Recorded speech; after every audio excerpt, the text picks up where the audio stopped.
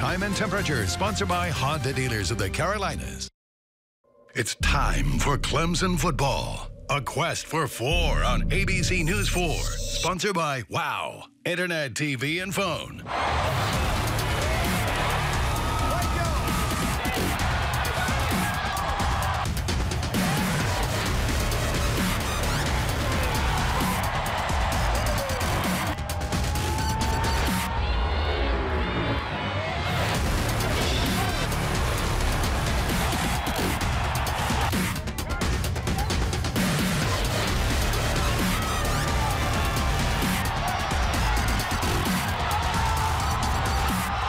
And now, Sports 4 Scott Eisberg and Daren Stoltzfus. There it is, Bank of America Stadium, a couple hundred miles up the road. A live look counting you down to kickoff as Clemson's quest for history, a 4th straight ACC title, a 4th straight college football playoff berth. Plenty on the line tonight right here on ABC News 4. Good evening, I'm Scott Eisberg. Thanks for joining us as we get you set for the ACC Championship Game. The Clemson Tigers on the verge of accomplishing something no other team in ACC history has. 4 straight football conference titles. If they pull it off, it's a 4th straight trip to the college football playoff, something only Alabama has done. Daren Stoltzfus has been in Charlotte with the Tigers since yesterday. Daren, how's it feeling up there besides wet tonight in uptown Charlotte? Yeah. That's right, Scotty. Bank of America Stadium, a very soggy track here tonight for the Clemson Tigers and, of course, the Pitt Panthers. It's Clemson's 4th straight appearance in this game. The 2nd time they've played in this venue in a row because, of course, there was that year down in Orlando. But this is something this team is used to. Dabo Swinney used the word routine to describe what it is like to come play for an ACC championship, play in this 14th week of the season, in their 13th game of the season. On the other side, Pat Narduzzi and Pitt, they have never played for the ACC championship. So tonight, it will be 2 very different teams in one similar spot, a wet field, but in 2 very different directions. The same destination, the same path to the postseason, but boy, has this team gone through a different journey. No matter what you've done in the previous, you don't get to carry that over. It comes down to this game. It's not like baseball or basketball where it's a best of 7, best of 5, and, oh, well, we had a bad night, we'll play again tomorrow. No, it's a best of 1. So you better be ready for this moment. All right, yes, sir. The score, all about 4 straight championships, a berth in college football's Final Four. For this program, just one more game on the schedule. At the end of the day, you got to play well. The same things that won those other 12 games will win this one. They're the benchmark of ACC football. I think there's a lot of great teams in the ACC. That's kind of what you work for. That's where we want to be. And, you know, the only way you do that is go out and beat them. For Pitt, Pat Narduzzi positioned to play for a title for the first time. The Panthers program making their first appearance in the ACC title game. You know, there's always nerves. If you don't have nerves, then you probably aren't ready. This is a special team because it's right now, and it's right here, right now in Charlotte, and these kids have put the work in to get here. And, you know, not every kid can get that done. These kids have been persistent. They've been on a mission. We broke down on ACC champs for a long time, and now we got a chance to be there and do that against a great football team in Clemson. 2 programs in very different positions. Pitt with more losses this season than Clemson's seniors have in 4 years of wearing orange and purple. You know, when you have a lot of experience doing something, there is some confidence that can come from that. But, you know, you still got to go do it. We still got a lot of guys on our team that this is their first experience. So, you know, I think that's, no matter how much we've experienced things as coaches, you know, you always have new players that it's a first experience for them. And so you kind of rely on the veteran guys to help you. 4, as in Clemson's favored by about 4 touchdowns in this game. More. That's what the Tiger faithful want. A chance to go 13-0 for just the 2nd time in program history. They're going to do everything they can to win the game, and they certainly are capable of beating us. There's no question about it. And nothing matters. You don't carry over the touchdowns, you know. You don't carry over the sacks. You don't carry over the mistakes either. It's all about this game. And in championship football, anything can happen. A chance to get in football's Final Four, a chance in another national title. The honor 4 quarters away.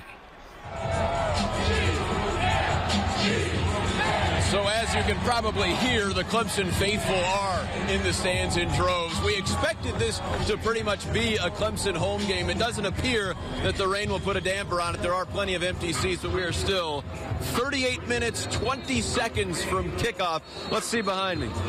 Yeah, the Tigers are out there warming up, wearing the white uniforms in this stadium for the first time, at least in a while. Trevor Lawrence last year wasn't even on this team. He will start at quarterback for Clemson tonight. Last year's MVP in this game, Kelly Bryant. Well, he left the Tigers after 4 games this season. A very interesting trek to Charlotte. Where can they go from here? That's the question. For now, live in Bank of America Stadium, let's send it back to you, Scotty. Thank you, Darren. There haven't been many stories wilder than this season than that story Darren was just talking about. Trevor Lawrence starting the season as a backup quarterback, winding up the season where many thought he'd be as the ACC Rookie of the Year. Hard to imagine it was Kelly Bryant leading Clemson in this very game last year. It was Kelly Bryant leading this team early this season, but after Bryant's departure from Clemson after 4 games, it was Lawrence's team, and boy, has he stepped up in a big way. Most passing touchdowns ever for a true freshman at Clemson, 22. Most passing touchdowns by an ACC freshman, most passing touchdowns by a freshman in all of FBS football. And oh, by the way, he can do more than that. I've said it all along. I mean, Trevor can run. You know, a lot of people don't give him credit for his athleticism, but he can run, and that's what he does. And really, you see the benefit of his legs in the pocket and how he just extends plays. You know, how the touchdown he threw to T, just how he slid in the pocket, used his legs, and man threw a dart to T. So as he continues to grow and get more confident, then he's going to find, just like Deshaun did, you know, as he got further in his career. Okay, it's not open downfield. Let's extend the play. All right, so let's take a quick look at the award winners for Clemson this year because it was a clean sweep. Lawrence, like we said, winning ACC Rookie of the Year. Travis Etienne winning ACC Offensive Player of the Year. Cleveland Farrell winning the ACC Defensive Player of the Year. And Dabo Swinney wins the ACC Coach of the Year award. And it is Etienne that wins the ACC Overall Player of the Year award. Well-deserved for the sophomore running back from Louisiana. He was outstanding. 20 touchdowns on the year for Etienne. Had a 3-game run with 3 touchdowns in each game, quickly reached 1,000 yards, and you've got to realize by the end of the games, he was out most of the time. With games in hand, he has got the wheels and the experience for the Tigers. Most definitely. I've been watching a lot of Leonard Fournette, Ezekiel Elliott this year, and I've been watching a lot of old Le'Veon Bell highlights, just trying to like incorporate their game into mine some kind of way. Just with Leonard like trying to be physical like him, Ezekiel just being able to have that mindset of just running through anybody, and Le'Veon just the patience that he runs with and things of that sort. All right, fans starting to gather for tonight's big game. Those fans likely with their iPhones out. They're anxious to see if Clemson wins. They could head back and start booking trips to Miami. They could head to Dallas. We'll find that out tomorrow. Angela Brown at the official Clemson Club watch party at the Charleston Sports Pub west of the Ashley River. Angela, how is it going over there? Scotty, can you hear the chant behind me? Fans here have been cheering, waiting for the big game. This is headquarters for Clemson fans. Take a look up here. The Clemson County Clemson Club, they've set up shop here, but lots of fans here waiting, counting down to the big game, including this table of fans I've been talking to all afternoon. Very excited. Now, a lot of these fans have a lot of good stories. Now, sir, you said you've been to every single Clemson game. Every single game this year, absolutely. Well, they're expecting Clemson to blow out Pittsburgh. What do you think? 30-point win in the rain.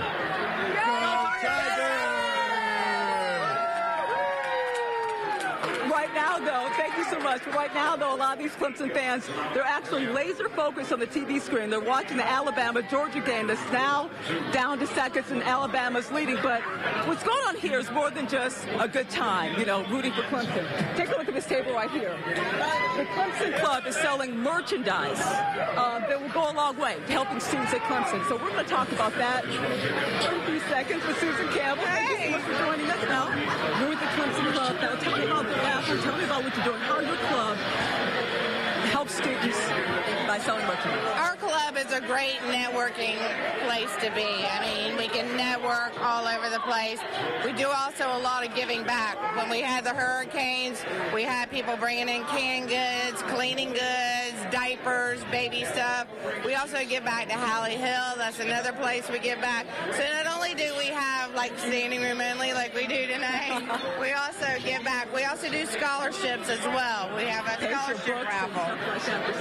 Yes, we those that do get accepted to Clemson that may not be as fortunate enough to have maybe that extra money for books or stuff, we can at least, help them with that kind of thing. Well, thank you so much, Susan, for talking to us. But obviously here, the countdown's on. Fans are waiting for the big game here. They're also, of course, paying attention to this Alabama game. But if they win tonight, Clemson, of course, excited about the possibility of a playoff. Reporting live from the Clemson Sports Club, Angela Brown, back to you.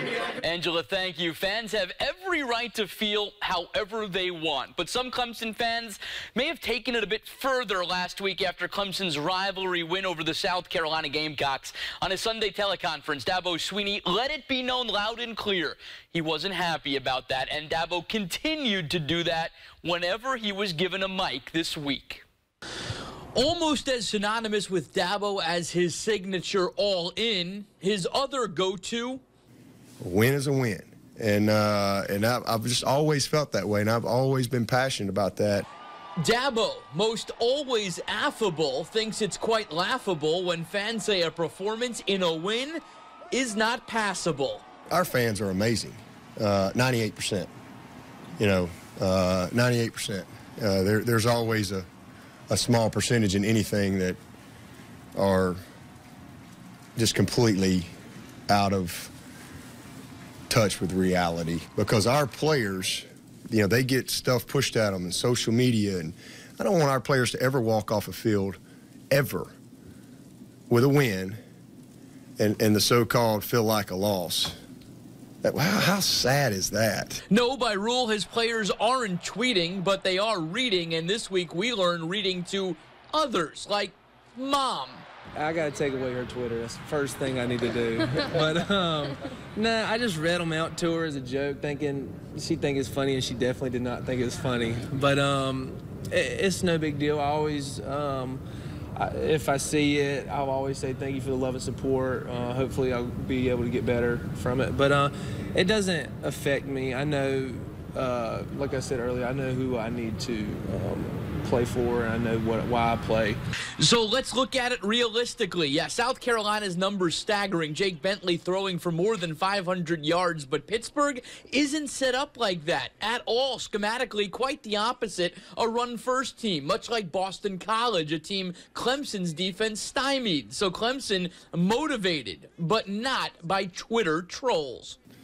You can take cough syrup and get better from it, or and own it and move on and get better, or you can sit around and make excuses. But that's not who we are. I mean, yeah, they had a rough night the other night, but they've had a lot of great nights. Yeah, it's pretty easy not to let it affect you, because for me, I really don't only have to prove a point to my family, my coaches, and to the Lord above. Our worst defensive game of the year, and won by 21 points. So. It's a team game. There's been a lot of games where offensively we couldn't hardly make first down, and the defense gets stop, and without that you don't win those games. So it's a team game, and at the end of the day, that's what it's all about. It's all about winning. A win is a win to Dabo, and he'd certainly like that fourth win in Charlotte in the past 4 years. We'll be back much more after the break. Clemson Tigers are on the hunt for the national championship. Join Sports 4 live from Charlotte as the Tigers battle the Panthers tonight at 7. Brought to you locally by WOW Internet, TV, and Phone. We're WOW, and we're for football championship. Welcome back to Clemson Football, a quest for 4 on ABC News 4. Sponsored by WOW Internet, TV, and Phone. Welcome back. back. The biggest football story of the week, aside from this, of course, the wild coaching carousel we are dealing with, and it certainly has implications here in the Palmetto State. First, Buddy Pugh at SC State still don't know whether or not he will be back next year in Orangeburg. Buddy wants to, but says the school hasn't made a decision if they want him back, and both sides will have to make concessions. He was at last night's Somerville game recruiting for SC State, and former Citadel head coach Mike Houston was reported to have accepted the Charlotte job. Houston addressing the issue head-on, saying he was interested. He had been offered the job, but was concentrating on JMU's game against Colgate. They lost today. And then yesterday, Charlotte announcing they were rescinding the offer from Houston because he wanted to explore other options. The thought, most likely, East Carolina. The ACC certainly has not been immune to turnover. North Carolina firing Larry Fedora just 2 years after playing in this very game. And Georgia Tech longtime head coach Paul Johnson retiring. Naturally, Clemson assistant coaches are going to come up for nearly every search, especially in the Southeast. Maybe it's a good problem to have. When Brent Venables goes nuts, he goes nuts. It's the craziest. That's why we kind of call him Vinny, because, you know, he is a little crazy on the field. I mean, he even on the practice field, he's got it's like this switch. He's one of the most intense, passionate people that I've been around. But off the field, he is, and it's kind of hard. I don't know what it's weird to say, but he's one of the sweetest spirits you'll ever be around. Maybe thoughtful and insightful, too. What you see, not what you get or what you hear, especially when it comes to jobs he may be in line for. My son Jake is here, and he's chasing a dream. I sold this dream to him.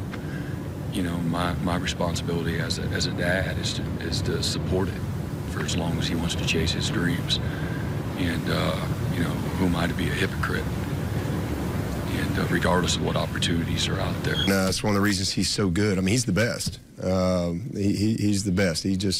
It's an amazing, it's been amazing to watch him work, you know, week in and week out, year in and year out. There's nobody on this planet that's more detailed, more passionate, or cares more about what he does and where he does it. Venables, unquestionably on radars of athletics directors from coast to coast. A defensive genius, a firecracker, a butt whipper, a motivator. The proof in the pudding, and that's some good pudding. But don't think it's there for the taking.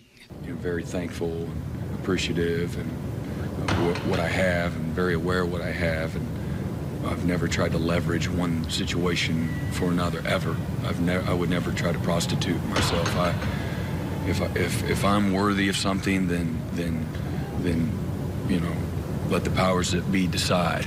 Other side of the ball, same story. Jeff Scott, finalist for the Broyles Award, top assistant in the country. James Island High grad Tony Elliott won it last year. You name the list, Elliott on top of it these days, especially right down the road at Georgia Tech. Heck, he's already an engineer. I don't know, and I really haven't thought about it. And you know, I kind of hate this time of year from the standpoint of, man, I got an unbelievable group of seniors. I got an unbelievable group of running backs. We got an unbelievable group of guys on offense that have been extremely committed to this program. They've been unselfish. They've been loyal. They've been committed. And I don't want to be a distraction in any sense of the matter to those guys. At this point, these assistants just padding those resumes for the right job if and when it comes along. And we will be back right after this.